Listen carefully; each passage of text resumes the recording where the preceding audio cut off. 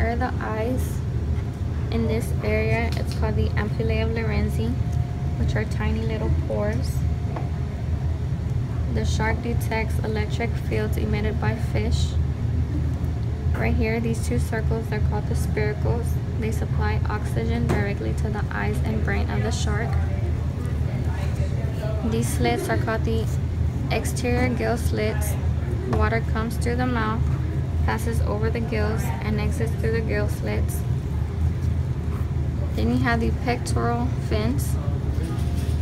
This one's the anterior dorsal fin. You have the second dorsal fin. At the end of the body, you have the caudal fin.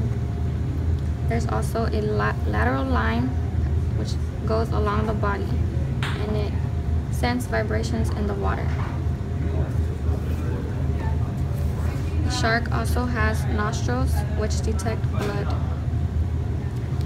The skin of the dogfish shark is composed of small structures called denticles. These denticles reduce the friction of water on the shark as it swims. They give the skin a rough sandpaper-like texture that helps protect the shark from the fatal attacks of other predators.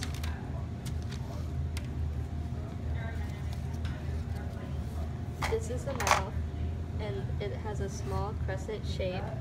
Once the shark allows water to enter its mouth, it goes through the pharynx, over the gills, and finally leaves through the gill slits.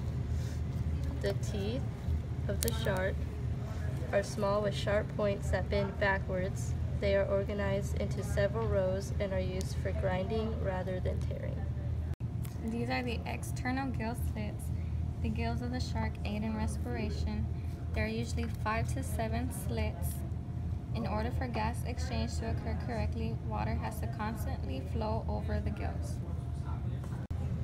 This is the heart, and they have a two-chambered heart with an atrium, also called the auricle, and a ventricle. It's an S-shaped tube that is located in the head region of the shark. The blood is pumped by the heart through the afferent brachial arteries to capillaries in the gills, where the blood is oxygenated. The blood then flows through the efferent branchial arteries, then through the tissues of the body, and then back to the heart and veins. This is the heart of the shark. This is the sinus venosus, the atrium, the ventricle. These are the valves, and this is the cornus arteriosus. This is the liver. It's the largest organ lying within the body cavity. It has two main lobes, the right and left lobes. And then the third lobe is much shorter. It's located medially, and it contains the green gallbladder. The liver is also rich in oils that gives the shark buoyancy so that it can float and swim. The oil is called squalene, so that's something.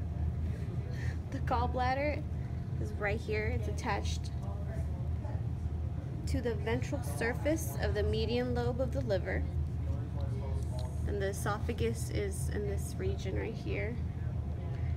It's a thick muscular tube extending from the top of the cavity to the oral cavity and the pharynx within the stomach. And then the stomach is this right here. It's a J shape. It has a cardiac part and pyloric part, functions in the digestion. And then this is the spleen. It creates red blood cells and is a main part of the shark's immune system. And then this is the intestine, also called the spiral valve. And it internally twists. It's coiled to increase the surface area of the intestines, so it can increase the nutrient absorption. And the intestines of the shark are much shorter than those of mammals, so that's something. And that's it. These are the little spirals inside of the intestine, the spiral valve. You can see them spiraling around.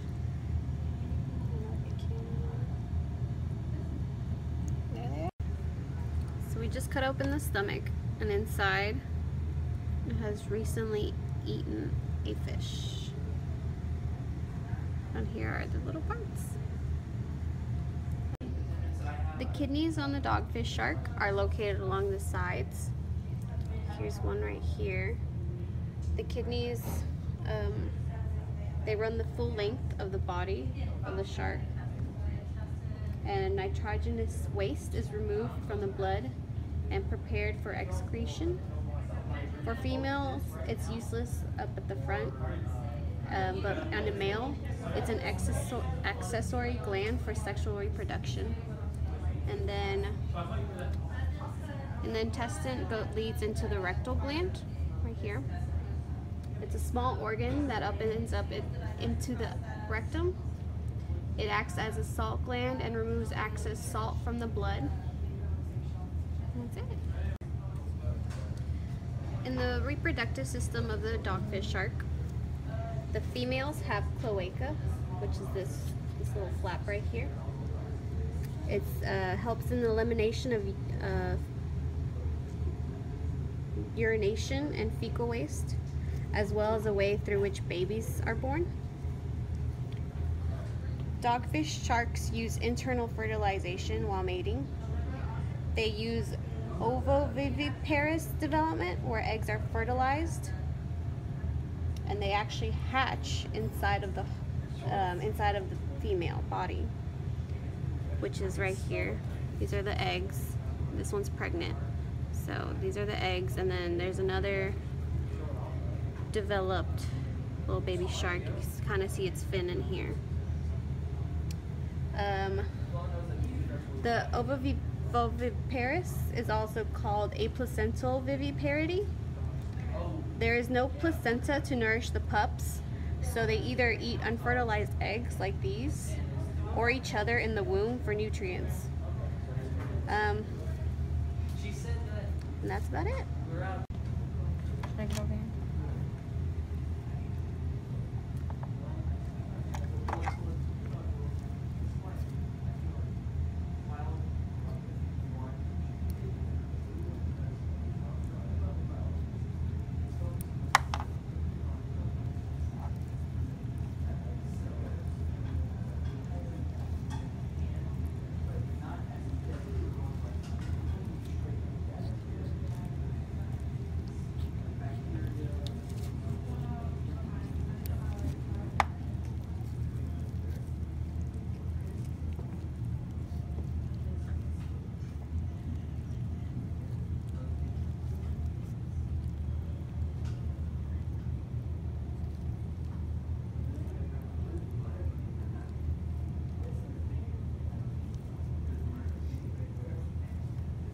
Those are all the babies.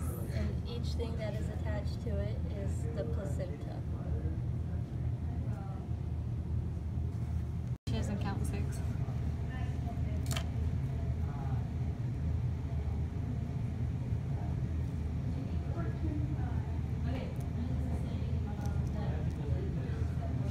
It's like an egg. This is the brain of the shark. It runs into its spinal cord. Dogfish sharks use olfactory lobes, that is part of the brain that interprets smell. The cerebrum is the part of the brain that interprets sensory information and controls behavior and instincts.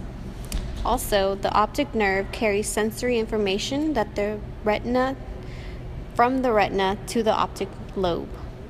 The cerebellum is part of the brain which controls muscle impulse, coordination, reflexes, and motor skills.